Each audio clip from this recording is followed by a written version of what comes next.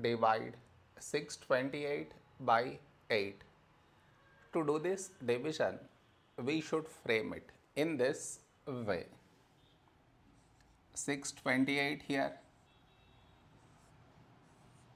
8 here. This is your step 1. Next, here we have 6, here 8. 6 smaller than 8. So we should take two numbers, 62. A number close to 62 in 8 table is 8 sevens 56. Now we should subtract, we get 6. After this, bring down the beside number. So 8 down, so 68.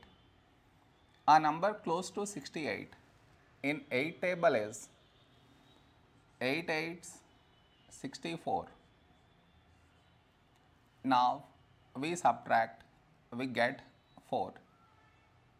After this, no more numbers to bring it down. So what we do is, we put dot, take 0. So 40. When do we get 40? In 8 table. 8 fives 40. Now we subtract, we get 0.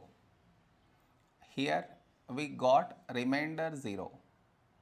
So this is our quotient.